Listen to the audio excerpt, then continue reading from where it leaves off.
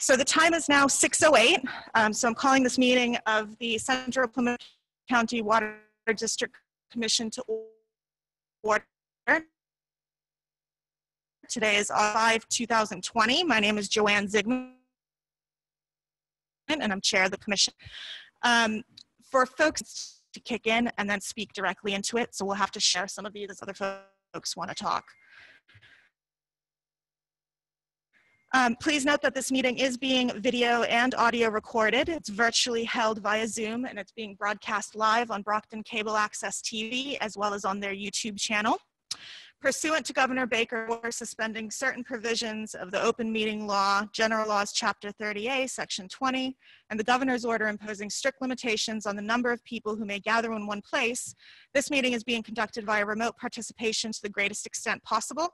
Every effort is being made to ensure that the public can adequately access the proceedings in real time. Questions and comments from the public will be welcomed at the end of each agenda item. If you are joining via Zoom, you are muted to prevent background noise that may disrupt this meeting. To unmute yourself, press the unmute button at the bottom left of the Zoom screen, or if you're on the telephone, you can dial *6. Questions or comments may be submitted during this meeting in 3 ways. So if you're on Zoom, you can type your question into the Zoom chat box. It will be read into the record and or answered. You can also email me at jzygmunt@plymouthcountyma.gov. I'll check my emails during this meeting and we'll read those comments and or questions into the record. You can also use the Zoom feature to raise your hand. To do that, to raise your hand, you click the raise hand button in Zoom, or if you're on the phone, you can dial *9. We'll be able to then know that you would like to speak, and we'll be able to give you permission to do that. Make sure to state your full name and city or town for the record before you speak, please. Please limit your questions or comments to 2 minutes so everyone has a chance to participate. The recording of this meeting in minutes will be made available at centralplymouthcountywater.org. Our contact details are on that website as well. All votes will be done via roll call to ensure count accuracy.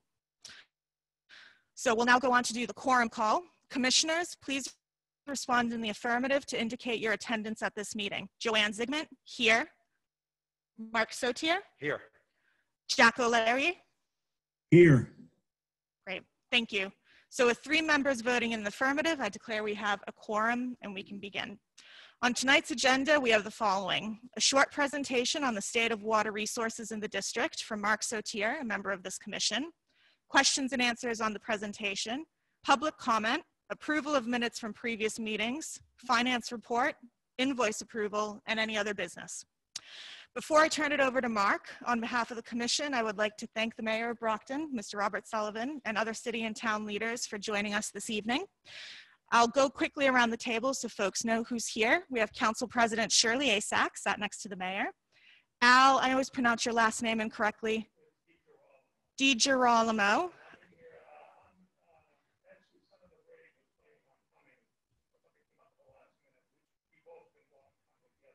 Yeah. Great. So thank you, Al, for being here on Senator Brady's behalf. We have Mary Waldron, Executive Director of Old Colony Planning Council. Frank Basler, Plymouth County Administrator. Pine Dubois behind me. She is the Chief Executive Director of Jones River Watershed Association. Mark Sotier, Commissioner, is here. We also have Larry Rowley, DPW Commissioner for the City of Brockton. Susan Nicastro, who is Ward 4 City Councilor. And at the back of the room, we have Nick from City IT, who is helping make all this happen for us. Okay, great. All right, so at that point, Mark, I'm going to turn it over to you for your presentation. Thank you, Joanne. Yes. Okay, so again, thank you for everybody for attending tonight, and you know, we're happy to be here, and we're happy to share our thoughts with you on what, you know, we see the current problems are, what we want to you know, propose in the future for solutions to work with you, but mostly this is about collaboration and letting you know that we're here to work with you, and to solve problems together. And, you know, I think in the past there might have been some, you know, things going on with each group that wasn't conducive to working together. And I think we're here with an olive branch, basically saying that, you know, we're here to work with you. We're here to help you solve problems. We think working together is the best way to do it. We actually have funding to help you solve problems, and we're willing to use it. You know, that's why we're here. And again, the main theme of this tonight is collaboration and working together. Mary?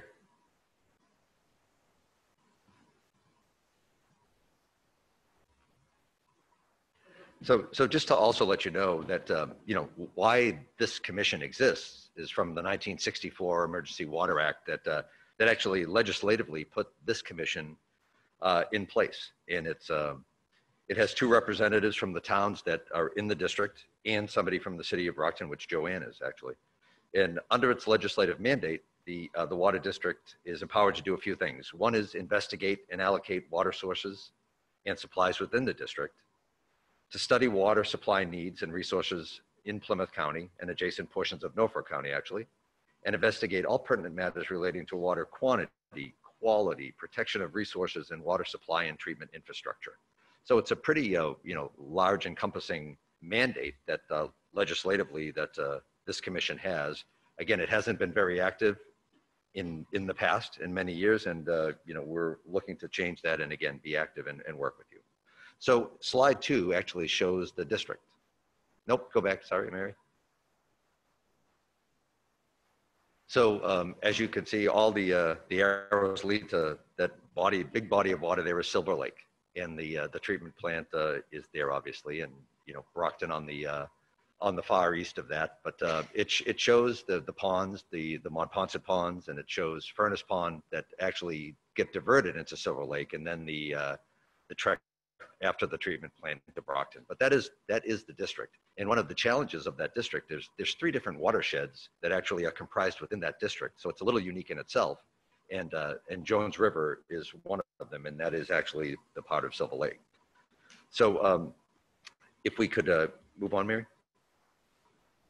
So, you know, the problems that we'd like to address and collectively work with you on is certainly, you know, it has to do with Silver Lake and Jones River, but also Stump Brook. And we're going to show you some pictures later that, you know, everything looks the same, whether it's Herring Brook, Stump Brook, the Jones River, Furnace Pond that goes to Jones River. They all are choked. They all don't have any flow, and it creates stagnant water and problems with the water in itself. So increasing the flow, you know, through all the bodies of water actually helps water quality. And, you know, again, that's something that is a long-term solution, but we want to work on that with you. We want to talk about preventing the deterioration of the water quality at Silver Lake. And that's mostly from improving the water quality at Montponset, because the diversions that happen from Montponset into Silver Lake are typically, the water quality in Montponset isn't that of what is the somewhat pristine waters of Silver Lake. They've been degrading over the years from the Montponset water. And, you know, we look to work with you to improve that. We want to use, you know, innovative and science-based good management practices for not only Montponset and Furnace Ponds, but Silver Lake as well. And then probably most importantly is working with you to define and find and develop additional water supplies and sources, you know, throughout the district, you know, for a long-term solution that doesn't really, you know, concentrate on taking it out of Silver Lake and the diversions as much. And we think there are some, you know, some potential solutions out there that, you know, again, in the long term can be attained. And again, the main goal is a plentiful and sustainable fresh water supply that, you know, we all want that to happen.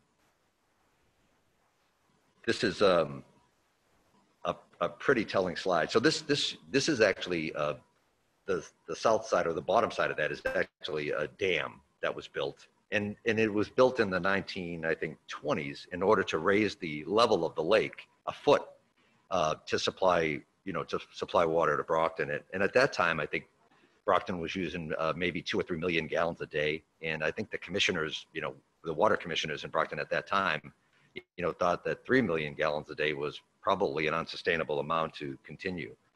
today it's, I think it's averaged probably 9 million gallons a day that actually comes out of Silver Lake into the system at Brockton. And that's not really, that has really nothing to do with the dam. It really has to do with the diversions that happen from Furnace Pond and mostly from Monpont throughout the year. And there is a cycle that can be, diversions can happen. So during the summer, they can't happen. It's a mandate, I think, from October 1st and through May is when diversions can happen. And in Brockton, the management of Brockton controls those diversions, through gates and so forth and what goes into Silver Lake. So this is it's a really choked up waterway. This is the natural flow down to the Jones River. And what this really, is about is, I think, let's move to the next slide if we could, Mary. So on the other side of that, picture would have been a dam, and it goes under a street, and this is what doesn't happen, and water doesn't flow to the Jones River. And what that is really about is the whole ecology of Cape Cod Bay, because herring migrate up the river. They typically would spawn in Silver Lake, and then they make their trek back down to the ocean through the Jones River. And when the water isn't high enough, that can't happen. And through, there's some slides later on that will show between the cooperation of Larry Rowley and the city of Brockton and the DMF, there was a temporary fish ladder that was put in last year, and actually herring actually made it into the lake, which was the first time in probably 100 years that herring have made it into the lake. So, but the other side of that is when herring make it into the lake to spawn, they actually then have to make it out of the lake to get back to the ocean. And if there's no water flow there, they end up getting trapped in the lake.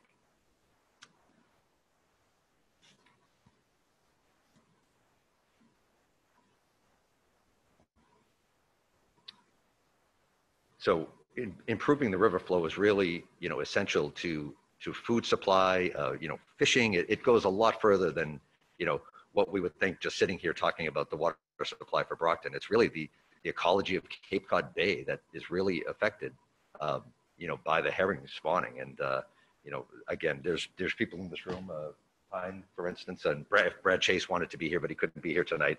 That could talk a lot more eloquently about that than I ever could. But it is an important part of the ecosystem. And I think collectively, we all want to be part of the solution to get that back, because it's sustainability for everybody, if we could. So this is just a picture that shows some of the water quality. That bottom left slide is the cyanobacteria that happens in Monpont ponds. And we've certainly seen pictures in the past of that west pond that really gets, it doesn't have any flow, right? The natural flows have been stopped by the dams. And when water doesn't flow, it stagnates. And when it stagnates, that's what happens to it. And you can see the top right is actually, so water comes to Silver Lake from East Monpont Pond, right? And they are linked, but you can see the water quality coming out of that diversion. It's dirty, and that's just what happens. It's not quite the green water that is in West Monpont, and that's treated. And that cyanobacteria comes with weather and seasonality, and there's a lot of factors. And there's constant treatments. They use a chemical called alum to treat that, and it's a band-aid. It's putting a chemical in a natural source. It kind of masks the problem, but it temporarily treats it. And again, there's all kinds of science around why we should or should not use that. But the point of this is, dirty water, at least to the level that we would like to see it clean, comes into Silver Lake, and it basically makes that better body of water dirtier, and it brings a lot of weeds and other things into the lake that weren't there before. Many years ago, that was a weed-free lake. Now there's all kinds of weeds because weed seeds flow through the diversion and end up going into the lake. And, now there's a lot of weeds in the lake. And what we don't want to see is, cyanobacteria or anything else that, comes from the Monpont ponds into the lake.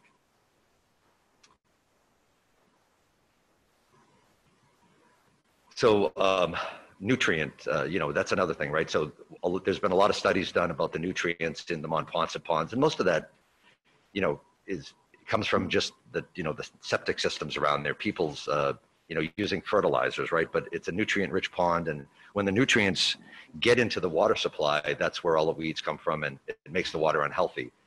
And I think the main takeaway from this slide is that 75% of the water that ends up going to Brockton, it actually comes from the diversions of Montponson and Furnace Ponds.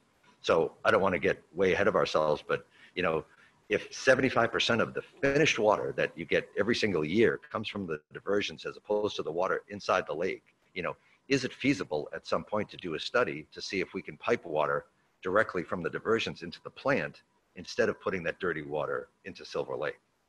So it's water that comes in anyway. It's getting mixed in with all the Silver Lake water, and then it gets into the plant for treatment.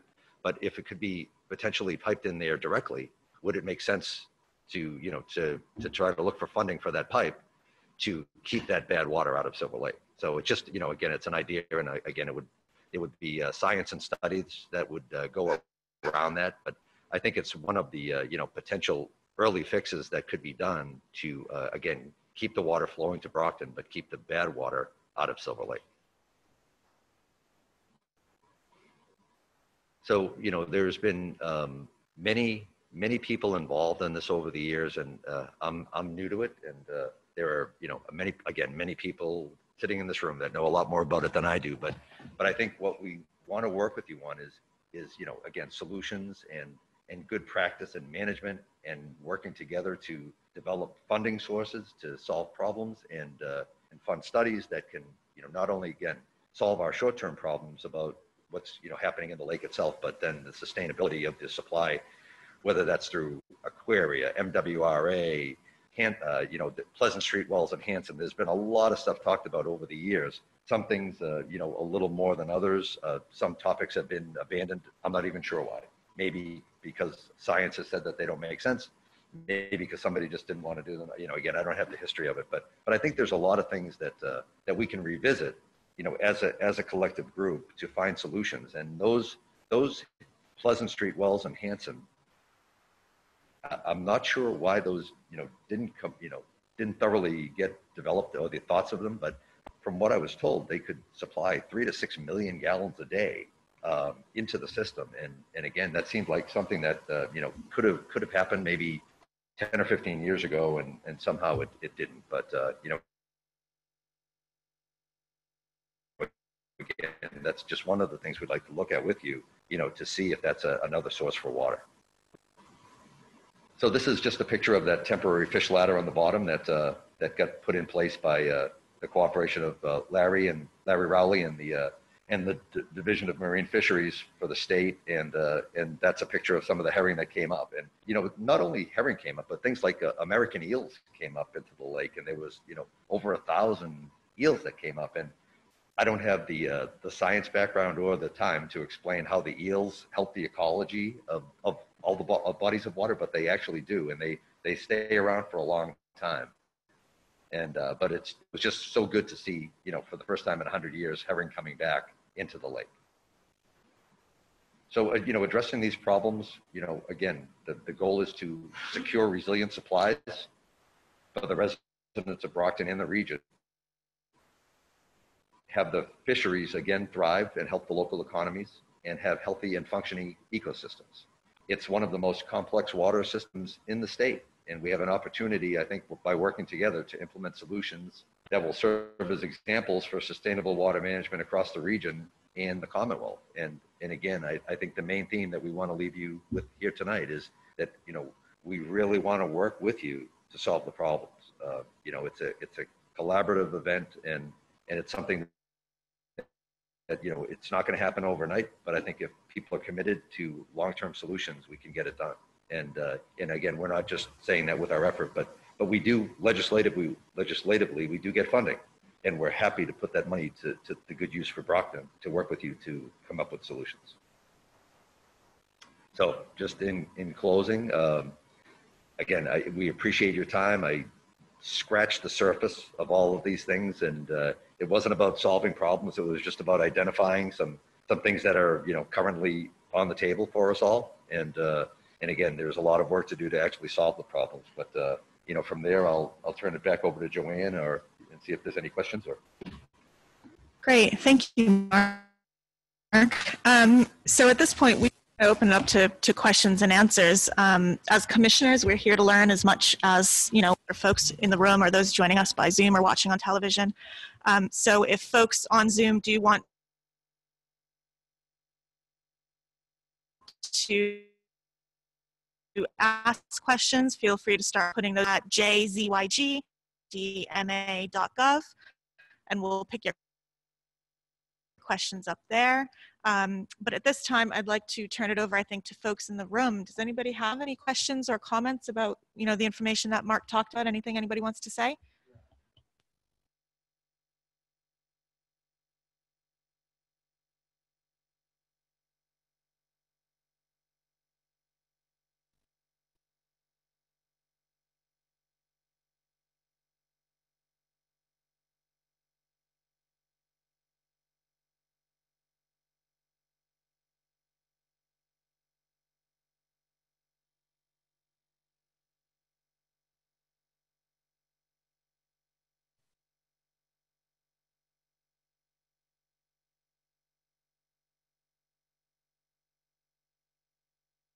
The thing now that we have to address is the flows, and we've been doing flows.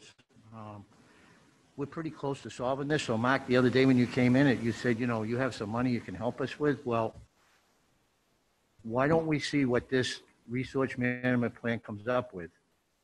We may have to spend some extra money just, tweaking what we're doing now. But I can say over the last 5 years, and I can say prior to me taking over, and I'm not taking all the credit for this, the communication between Brockton and this group was not good. That we're at the table now trying to work this together instead of pointing the fingers at each other. So we have spent a lot of money on this resource management plan. And that is all science. That's going to dictate on how we divert and how we run these ponds. That's the statement I wanted to make. Thank you.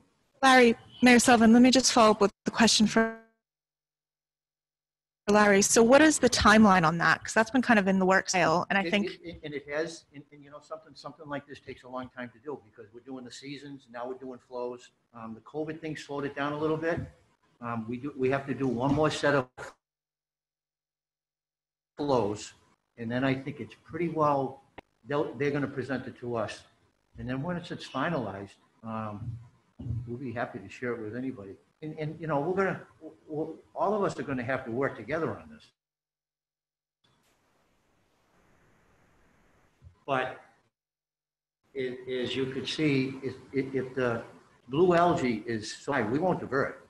We're not going to pull that water into Silver Lake. So, and most of the time we get the blue algae when we can't divert anyway. That's in the summertime, so we can't divert that water. So the timeline, I don't know just yet, but we're getting close. Okay. Mayor Sullivan, you were going to say something? Well, first of all, I wanted to welcome everybody here to City Hall. And when Joanne had mentioned, about this meeting, I jumped on it. I mean, I think what was stated on the screen about collaboration is key, right? I mean, that's what it's all about, working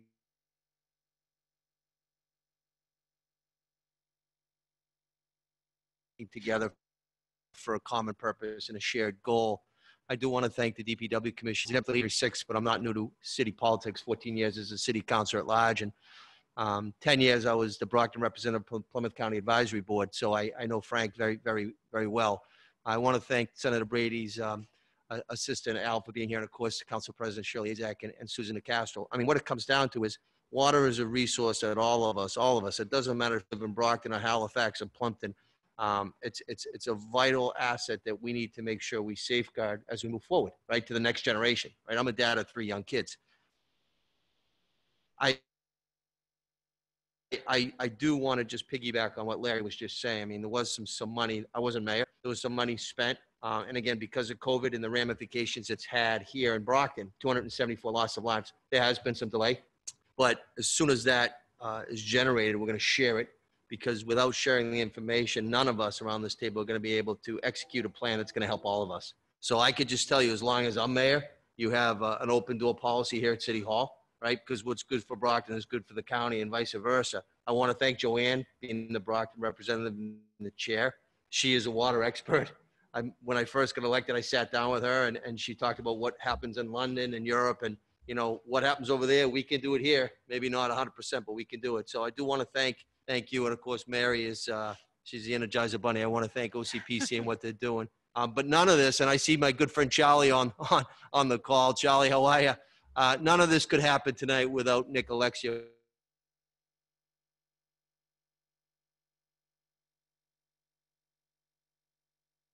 And IT. So all I can say, people, much like your volunteerism, it's to help the people of the county. So I'm going to work with you. And at the end of the day, we're going to come up with a plan for benefits to Brockton and neighboring communities. And I can just make that pledge to you. Thank you. Shirley? Thank you, Joanne, and thank you for inviting me to this meeting. I have to say, I had heard a lot about this, but in collaboration, once again, I'm not going to repeat what Mayor Sullivan said, but that's what we're all about, and we're here to work together for the betterment of Brockton and the surrounding. We need to do on our end, we're prepared, and opening up lines of communication, sharing information, because we're not all experts on water, and so we appreciate your time and your expertise. So, you know, we're here to work with you and, you know, do what's best. So thank you again. And I appreciate, and I have to say, Commissioner Rowley, I have, anytime I've reached out to him, and I do want to tour. At one point, he did suggest a tour of a Silver Lake at one point. I'd like to take that tour. I did tour Aquaria, but I think, you know, as officials, as elected officials, the more we're hands-on and that we see the process and we're involved, I think it helps us make good decisions. And so I know he's always ready to help us and my colleagues as well. So thank you, Commissioner. Thank you again. So, you know, whatever we need to do on our end. Great. Al, do you want to say anything else? And then I'll pass it over to you, Mary. Yeah, go for it. Hi, I'm Al DiGirolamo. I'm here representing Senator Mike Brady. He was unable to make it. Senator Brady took over from Tom Kennedy back in 2015. At the time, we weren't aware of this whole issue. So the senator, he represents 6 of the 8 municipalities involved in the water district. Spring of that year, we got a lot of calls. The algae blooms in Westmont Ponset Pond were enormous that year. And there were a lot of people who, there were dogs dying. There was a lot of concern. Attending these meetings back then, it seemed like there was a lot of conflict.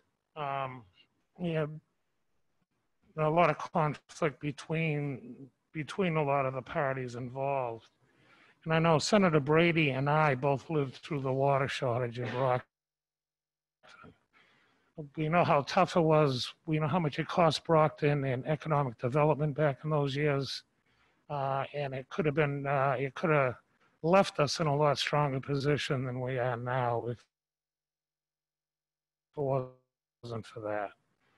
Of wanting to create the collaboration to get everybody working together on the same page, not only for the ecology of the area, the Halifax, Plimpton, Hanson area, but for Brockton's water supply, because it became apparent, and he took a tour with Pine Dubois, and it became apparent that, yeah, we have a lot of water now, but we'll have a lot of water tomorrow, but what's going to happen 5 and 10 years down the road?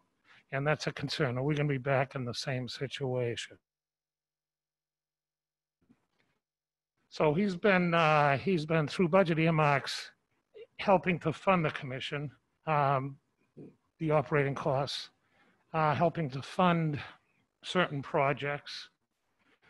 And he's been sending money to Halifax every year for the alum treatment, which in a lot of minds is a waste of money that we should be doing other things to improve the situation in Monpont Pond without going to control things now. So I'm glad to see everybody coming together at the same table.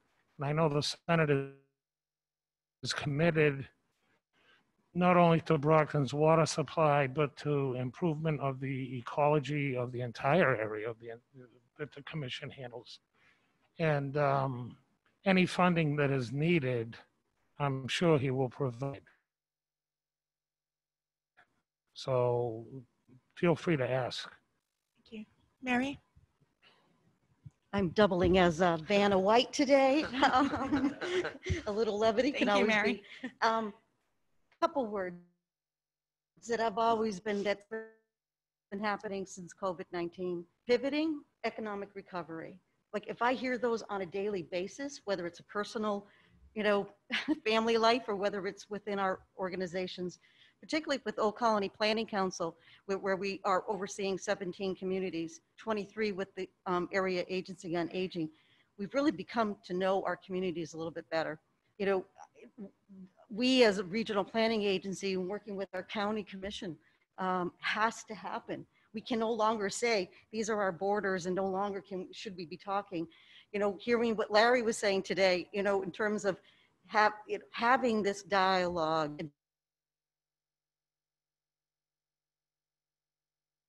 that is not contentious, and whatever has happened in the past with water for Brockton, water for the region, and I think that with the commissioners, with the work that's been underway in presenting, that's been really helpful. So from the Old Colony planning perspective, we're going to continue to pivot with you, the council, the president, the councilor from Ward 4, individual, whether it's Plymouth or Kingston, we want to be able to play at least the role of assessors, doing what we feel is really necessary, and the natural resources, particularly in these times, are even more critical. So the work of the DPW in Brockton, as well as for what the Water Commission's been doing, I know we will look forward to continuing our work across the board.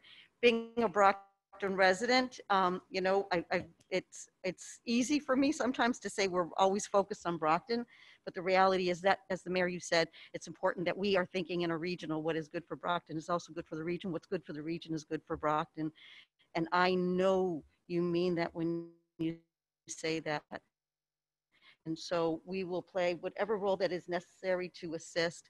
We've got some talented staff across the way, and I rely on them heavily. So that's what I would like to at least just acknowledge the work that's been done in terms of bringing the research forward and to work with you collaboratively.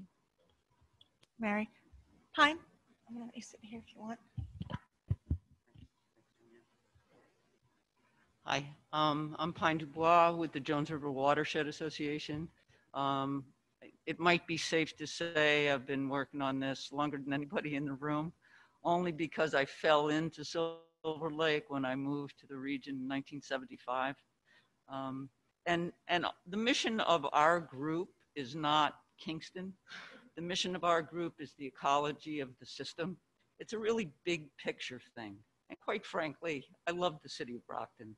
I think what you're doing in service to the Commonwealth is extraordinary.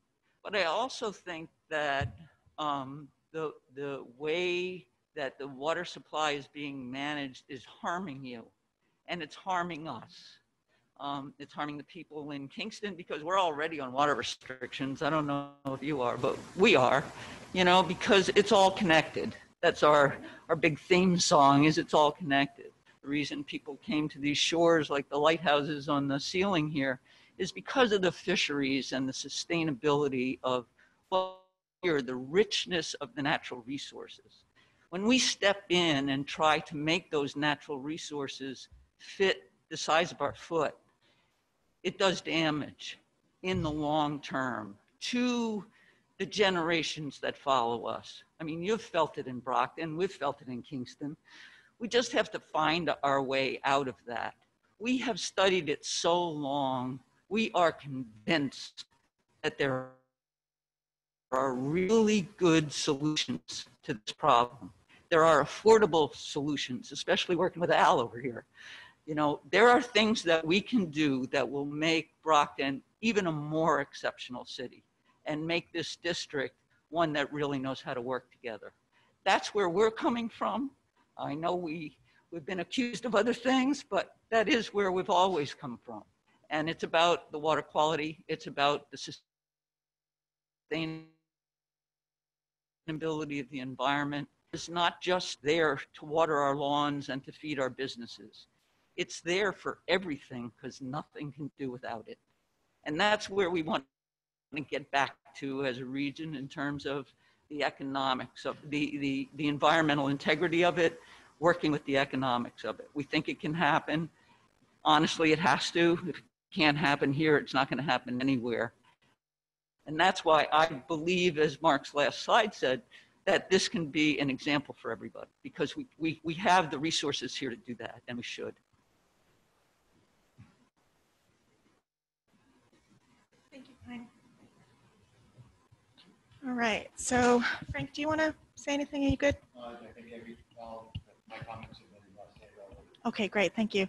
It doesn't look like there's anything on the chat, right, Mary? Okay. I'm just going to take a minute as well to see if anybody sent anything by email. No. Commissioner Jack O'Leary, I know you're joining us on Zoom. Do you have anything to add, questions, or anything to say? Thank you, Joanne. Can you hear me okay? I have an unstable internet connection, apparently. Nope, you're good. Good. Okay, great. Thank you. Mr. Mayor, I thank you for your comments. I'm very encouraged to hear that. We definitely, as the theme of this meeting has proceeded, we need to work together. And I look forward to that. I do want to point out that in addressing this issue, we also have opportunities. Water resources are a critical item around the world now. And our approach to this may very well become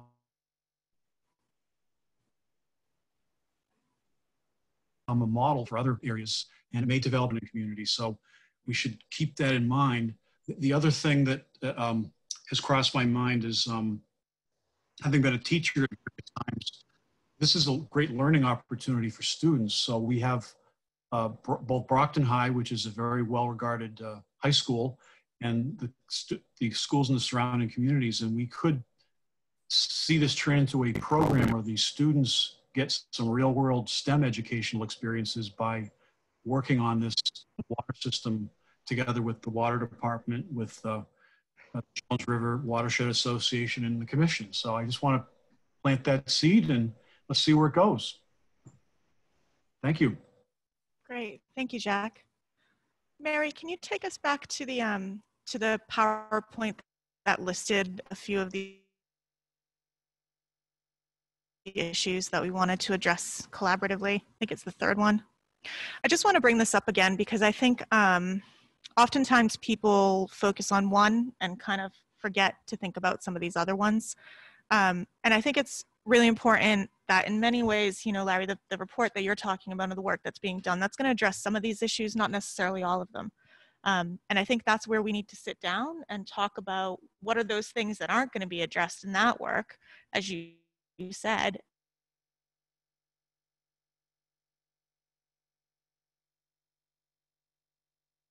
And what can we do to work together collaboratively? Because, you know, I think I've been on this commission now for prior to my joining. I think it had been around for maybe another 3 years. It had just recently kind of come together again. And there's been a lot of time spent on just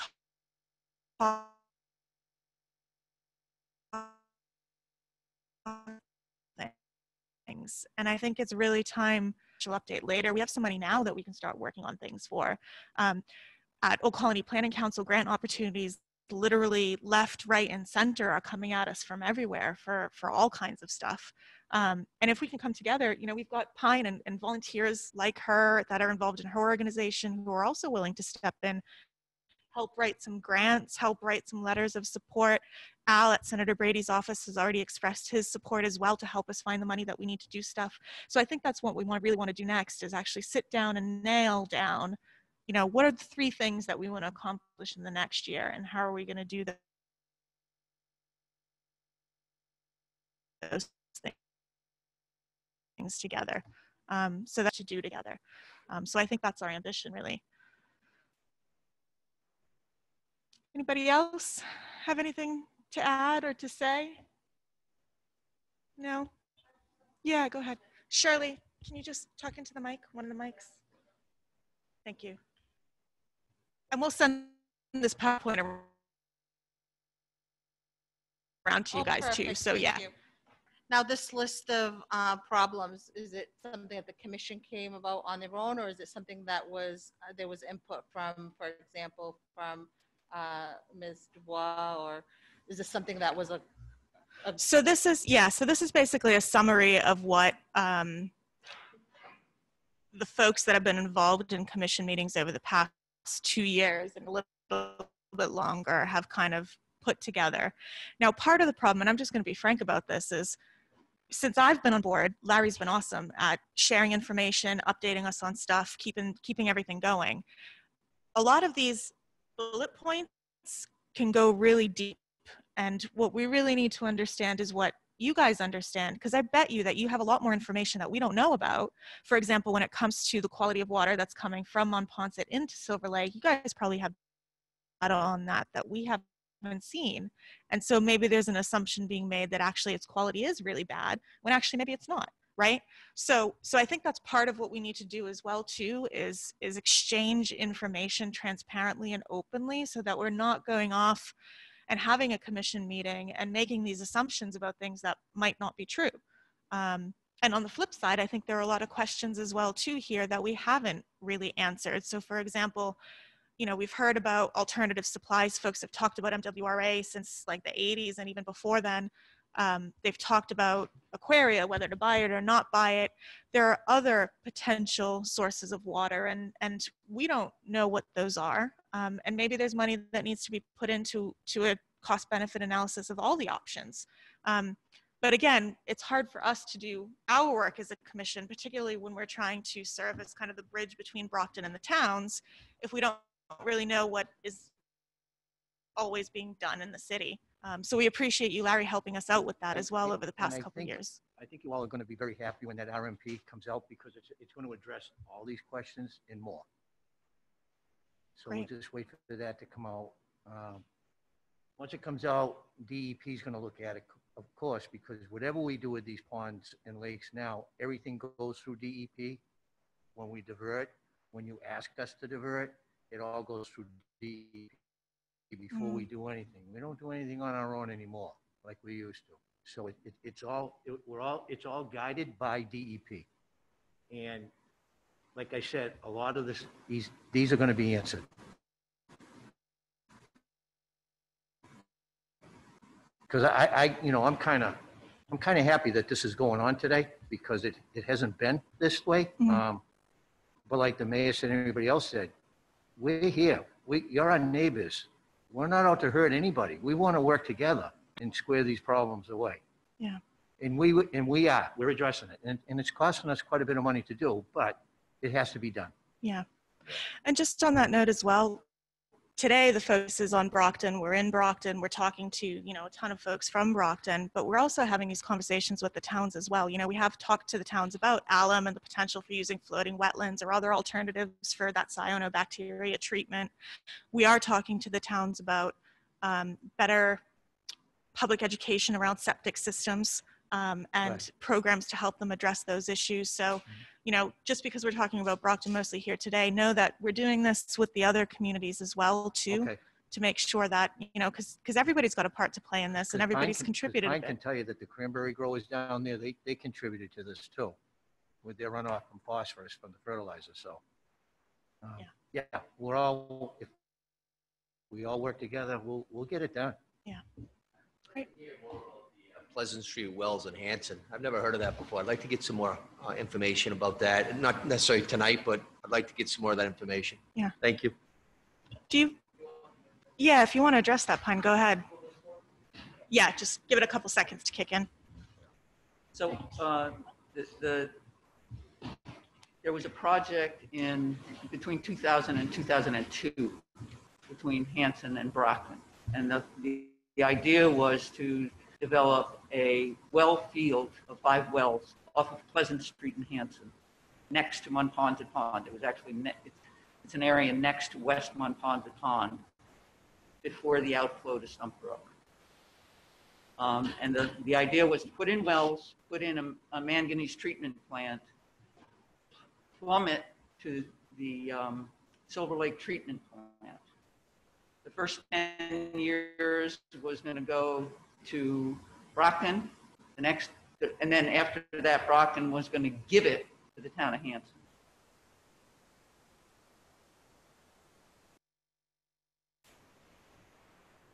It went to DEP for permitting. The problem posed it was because it didn't take into consideration the surface water diversion already in place at Monpont Pond. And our argument was, you're double dipping. You can't do that and still sustain anything. It wasn't why we were against what you were trying to do. It was just, you know, personally, if I was you or Mr. Rowley over there, I would get rid of the surface water diversion and put in those wells and plumb it to the treatment plant and take that water 365 days a year. And then you would avoid all of that nonsense. Part of the problem happened when the 1964 legislation allowed Brockton to install the Stump Brook Dam and install the Furnace Brook Dam. And just like the Jones River Dam on Forge Pond, so-called, you built up those ponds a foot. In the case of those two, it was because there were recreational lakes. There was a lot of opposition to the whole thing because they were recreational lakes. It was party town, you know, but Brockton was on fire and you needed it. And people went, okay, so have it when we're not using it for recreation. But as a result, it flooded everybody's yards by a foot, which is what brought all that landscape pollution into the pond. And then it stopped it from going downstream because there's a dam there that's not letting the water go. So it's sort of, you know, and that's what I meant when I said before, it's like, you know, you're shooting yourself in the foot, you know, you think you're answering a problem, but you're causing another one. And over time, you know, all of that algae and stuff, it's like with the alum treatment, it sinks to the bottom and it's a big cycle of nutrients. And we know this because of the studies, and many of those studies were done by engineers in Brockton. So you should believe them. I believe them. You should believe them too. And so, you know, that's what I mean by there are solutions here. Just like with the aquaria, you know, using aquaria would be a really good idea. Mix aquaria with a Pleasant Street well program with Silver Lake. We're not saying don't use Silver Lake. We're saying don't use Silver Lake as much as you're using it, because then all of this, it triggers all of these environmental consequences. And I would also just add another layer onto that too. The most forward-thinking water utilities in the world, small and large, are not just thinking about water supply, they're also talking about demand management. And Brockton did run some water conservation programs back in the day, but I mean like way back in the day. And I think it's time as well. And, you know, resources, again, are always an issue, right? But maybe there's funding out there to support this. But things like looking at local building codes, they're generally pretty good in Massachusetts anyway. But looking at how things that are being built in Brockton could be built more efficiently when it comes to water so that they use less. Looking at water restrictions during the summer. So for example, a lot of the communities around Silver Lake and Monpont Pond, they're always on water restrictions, but Brockton draws that water from their area and we're not on water restrictions at that time. And that kind of factors in this level of equity as well too. And why is Kingston on restrictions and Brockton doesn't have to be? And I'm a gardener. I've just renovated my lawn this year. I put a lot of money into it. You know, everybody hates water restrictions. But at the end of the day, in a growing city, particularly if we're talking about expanding industry and commercial businesses, increasing use in the food sector or the marijuana industry or whatever it is, we have to start thinking about managing demand a little bit too. And because a lot of places around the world are finding that actually water locally isn't an infinite resource. It is limited. or else it's really expensive to start tapping into those last drops, which is essentially what Aquaria is, right? Like almost your last resort. I have a question. Sorry, and it's actually for you, Commissioner. What do you think of what Mr. Bois mentioned about, is that even a possibility? Is that something that could happen? This is the first I've heard of that, so. Yeah. Larry, can you speak into the mic? Sorry. I didn't, this is the first time I heard of that. But as far as Brockton watching the water, I know probably back in the 80s and 90s, we were almost doing 12 million gallons a day. Mm-hmm. We've done a great job as far as our leak detection program. And also, water's expensive now, so people don't use it like they used to. Our running average now is probably 9.4, 9.5 million gallons a day. Even when it was this hot, it went over that a little bit, probably right around 10. I'm watching the lake right now. It's down 26 inches. I thought we were going to get some rain out of this storm. We didn't. Nothing, but yeah. I'm going to discuss it with the mayor, but I might start taking, starting next week, I'm going to take some desal water, probably 2 million gallons.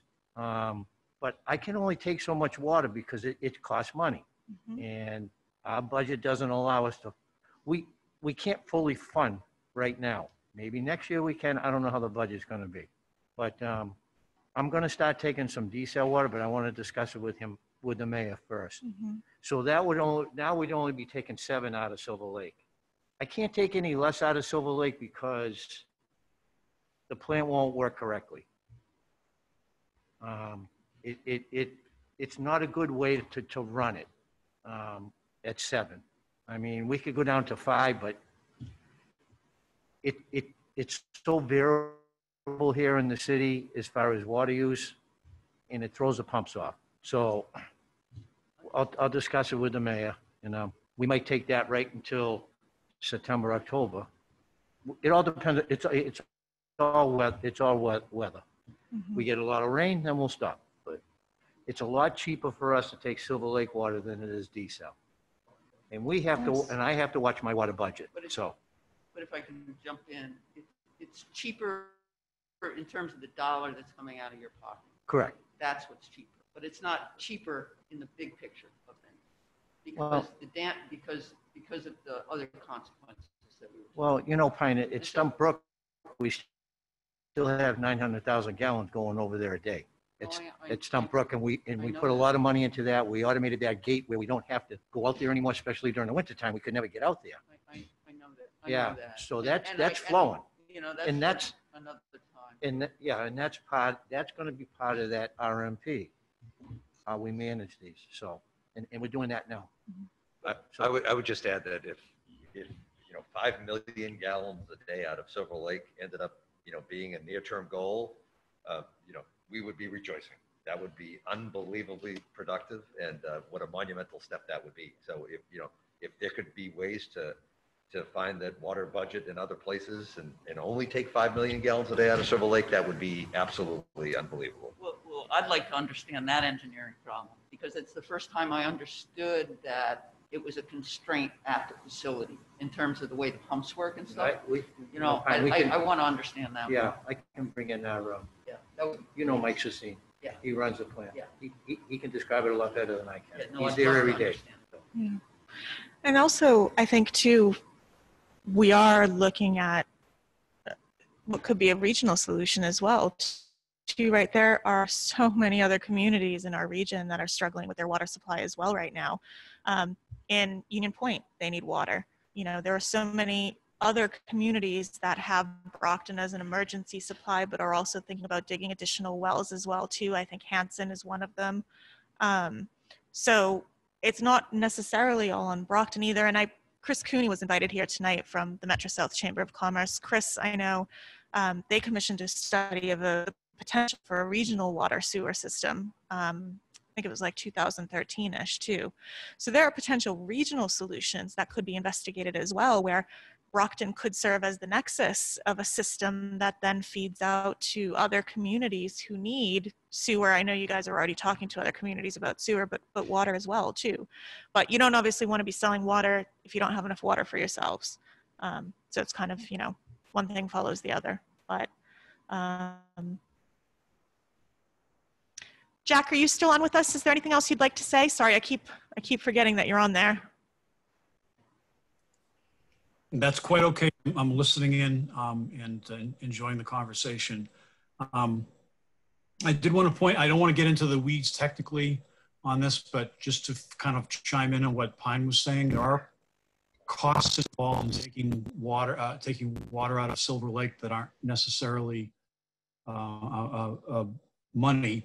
And the biggest cost I see is that we talk about diverting water from Monpont ponds into Silver Lake when there's no algae bloom, but it's not necessarily safe then. The underlying issue is the nutrients in Monpont pond.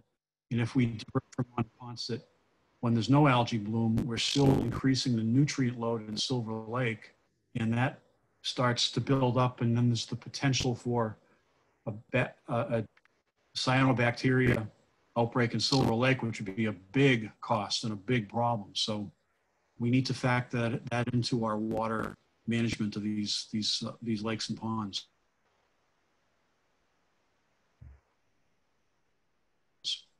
But I think that's probably solutions brought to the public. Thank you, Jack.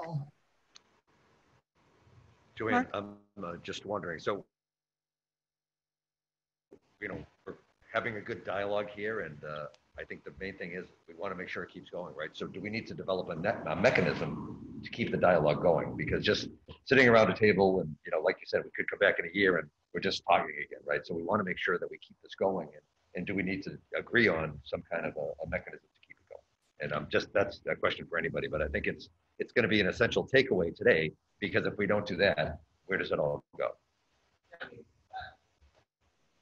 And I mean, I don't have a problem doing that. I just think that we already have some takeaways. So Larry has committed to Ms. Dubois that he's going to have all that information shared, right? Larry is going to generate, whenever that document is generated, we're going to share that as well. The unknown again is the timing. And I'd like to get more information from whoever has it relative to those wells. I mean, that's the first. I was on the city council. I got elected in 05, sworn in 06. I never heard of that. That would have been under Mayor Units, right?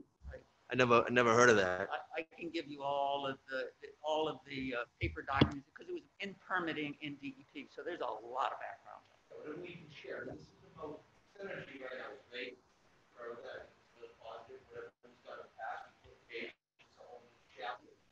We can only control our destiny, but right now I think that started to share information, figure out what the next steps are. We're not going to wait. You don't know me. I don't flow that way. We can see what we get. I'm sure. We have a lot of time. Also, Mr. Mayor, I think it's CDM was the engineers for that. Okay. I just wanted to ask Commissioner Rowley, when is that RFP expected? When? Something fine, if CDM they did that work, then they'll have that in their archives. I'll get it. I'll get that, because I haven't heard of that either, so. Yeah, but if they have it, then. No.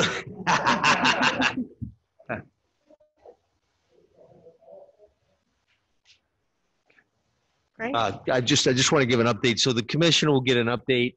You know, he and I are going to talk about what he discussed tonight. And then, of course, we're going to share it with the council president. When I took office on January 6th, that's what I said. We're all duly elected the same way, and we need to continue to share information. We'll do that. So once Larry gets an update, we'll pass it on with everybody, Great. including the senator and the reps as well. Absolutely. Great, thank you very much. So the commission does meet on a monthly basis. It's a public meeting. Anybody's welcome to attend. You know, Larry and I exchange emails on bits and pieces as I need them for the commission all the time. The advisory board, I believe, has 2 Brockton representatives. Yeah. So you might, Mr. Mayor, want to check into whether I think it was Councillor Monahan and Jim Bragg, who were the advisory board members. I believe Jim was trying to retire. Last time I spoke to him, it was when Mayor Carpenter was still here. So I think, I'm not sure if he actually is there anymore. He resigned. He Jim did Bragg resign. resigned, Yeah, so- so you might want to look at appointing some, advisory board members for that as well too. They only meet, I think, once or twice a year, essentially to appoint us and renew Oh, our we need- terms. we But need that's, two, right, Joanne? we need two. One has to be a city councillor One has to be a and the city other one can be anybody Yes. appointed by the mayor. So that would be fantastic. That's great. So thank you everybody for your time. We really appreciate it. We'll share the PowerPoint with you. The recording is available as well. And we'll start following up on some of these action items and move forward together. Wonderful. Great. Thank you all. Thank you. Thank you. Thank you.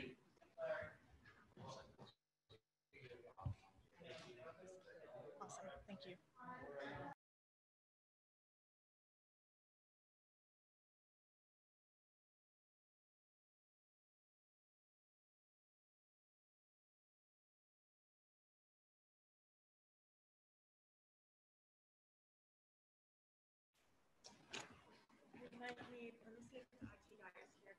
He just walked out.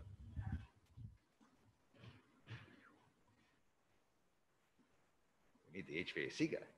It is hot in here.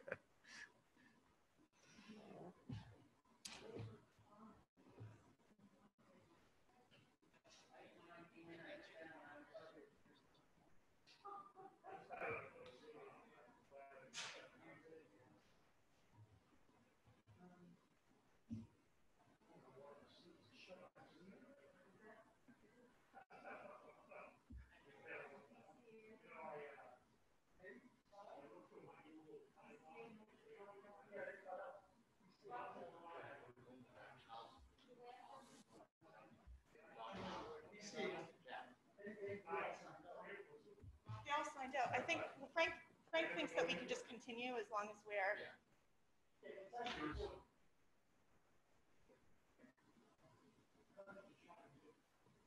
Yeah, and hopefully, because we've still got a quorum.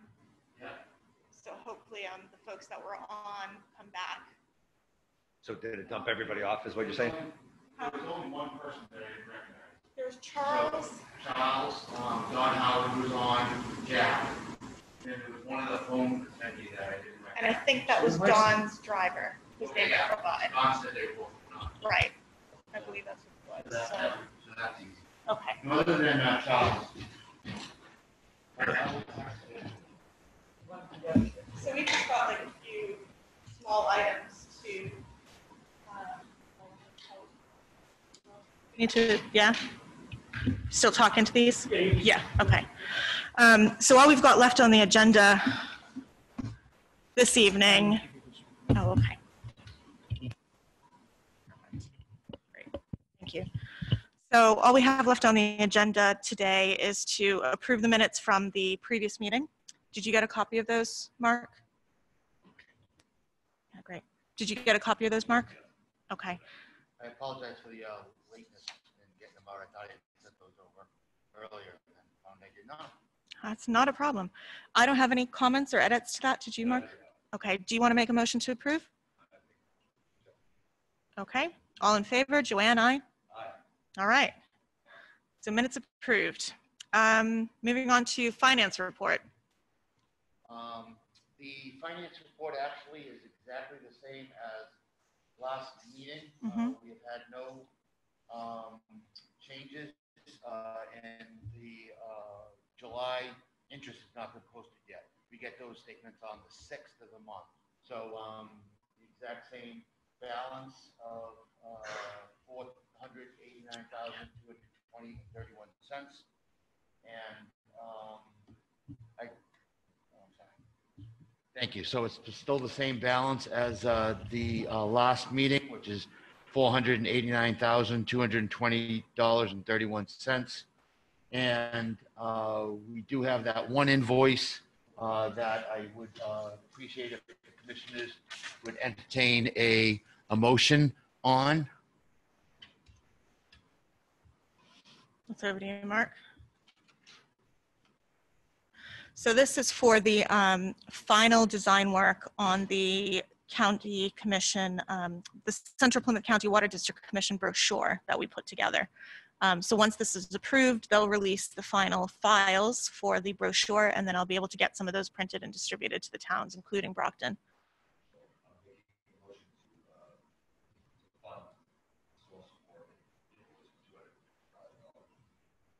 Okay, all in favor? Joanne, aye? We're good, so that's good to go. Do you need Commissioner O'Leary to sign this as well, or is two enough? Two is sufficient. Great. Great. Great. And that's it. That's all we've got left, unless anybody else has any other business. I don't know, Al, if you've got any updates. In regard to your question, my research tells me Okay. that you can elicit funds from wherever. Okay. As a matter of fact, a lot of commissions do that. The Mass Commission on the Status of Women, their language is almost exactly the language that you gave me. Okay. I just want to get confirmation from the Ethics Commission, and I've asked, and I haven't heard back. Okay. And I'm going to keep asking until I get an answer. Yeah, great. No, thank you, Al. So Mark, I don't know, I think this was before you came on, but in our operating principles, there's a clause in there at the moment that says that we can essentially accept grants and apply for grants and other funds as and when, we agree to do so. There was a question mark about whether the commission was actually able to do that because it's not directly written into the legislation that formed us. But as Al said, a lot of commissions do this. It seems to be accepted practice, but he volunteered to kind of do a little bit of research to triple check that for us. So. And as soon as I get an answer back from the Ethics Commission. Yeah, thank you very much. I'll let you know. I belong to the Social Law Library too. I'm going to ask them what their opinion is on it. I just want to get some confirmation. I don't want to put my stamp on it until I get confirmation. Yeah, great. Thank you. As far as the funding is concerned, the senator, he met with the Ways and Means chairman about 2 weeks before everything shut down. Mm-hmm. And he was approved for all the funding that he requested for the commission and for Halifax for the alum treatments. Since then, a lot of things have happened. In July, the legislature and the governor funded the month. So on a 1/12 basis, which they called level funded from 2020. They didn't want to do it month by month. So recently they did a 3-month funding for August, September, and October. And it's really just 3 1/12 budgets. Funded, level funded. The problem with level funded is that they don't include any earmarks. And right now we're having a lot of problem with social service agencies that depend on earmarks, such as a lot of BAMSI's programs depend on earmarks. They're not getting reimbursed. So we've got to find a way around that. As far as a regular budget, it really has to do with when the feds come through with some stimulus money. And I don't think we're going to go until October 31st before a budget, before we file an entire year budget. Mm-hmm. So at that time, we'll be more aware of what we're going to be able to do in the annual budget for the commission. Great. But I assume we're going to at least be able to do the operating expenses. Okay. And at least be able to do the alum treatments to Halifax. But the other money, I don't know how much that was going to come into play again this year. So Okay. the minute I find more, I'll ask questions about what you're going to need and what you're going to need it for. Okay. Great. Thank you, Al. Okay. Have you heard of any sort of stimulus funds for water infrastructure? Like, I know infrastructure is probably a big topic of discussion in general, but water specifically? There's grants out there, and I'm sure Mary can Yeah. tell you about it. We talked about that internally. Yeah, right. Mhm. I haven't heard of any stimulus, relating to COVID for water. Yeah. Okay. Yeah. Yeah. I was thinking about in Yeah. terms of the alternative, that EDA pairs the infrastructure funding that has a rolling basis, and I think there may be some additional funding that are coming. Mm. That would be something to consider. Mm. Great. All right. Does anybody else have any updates or any other business on anything? Just wanted to confirm the next meeting, Chair, for Wednesday, September 9 at 6 p.m. Yep. Mark, Jack, you've got that as well? And a location. Oh, sorry, Jack, you were going to say? That date works for me. And would you like to choose a location so we could set it up for you? Zoom, are we Zooming? What do you guys feel? So this was kind of a special meeting because we wanted to have a few people in the room. Maybe we could identify a location and then flag out if we're not. Yeah. So we have access to the Brockton registry still. Yeah. How many fit in there, do you know? With the COVID rules? It's over 1,000 square feet. So right now it's a minimum of 8 per 1,000, which is the general if the governor doesn't change that statute back.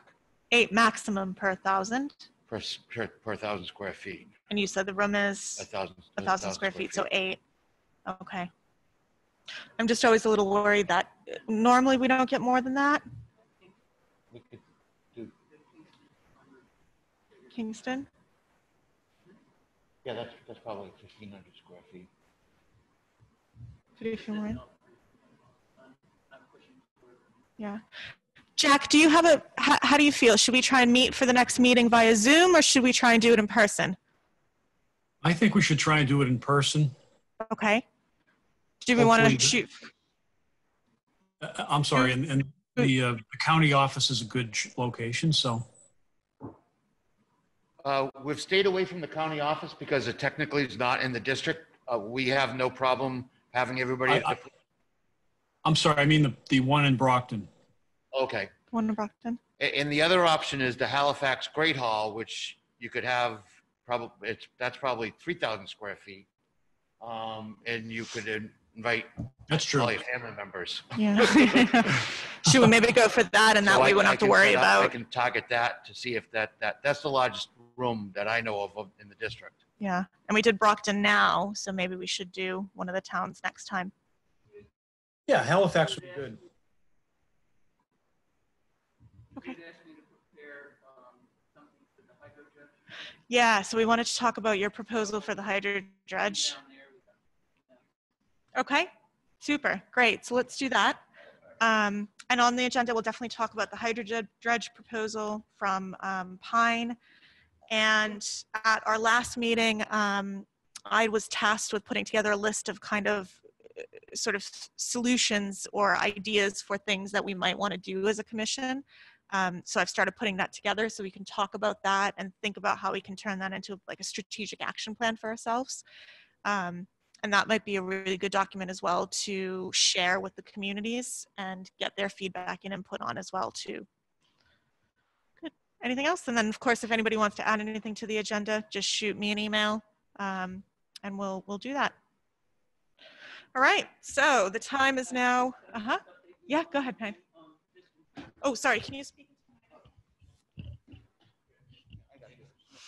got this one. Just, you know, in following up with DMF, you know, Brad Chase couldn't come tonight, but they're actively working with the federal Fish and Wildlife. Not sure whether it's the foundation or the Department of Fish and Wildlife, to do a final preliminary engineering, I should call it, for permitting of the fish ladder at the Brockton Dam at Forge Pond. Right. So I think that's going to start moving forward, and we're on kind of the fence about some money that we turned back to the state on the Elm Street dam removal. We wound up coming in under budget, believe it or not. So we wound up turning back some funding that we're trying to get reassigned to that project. So, you know, by then we might know something like that. So it'd be a good topic. 100 grand.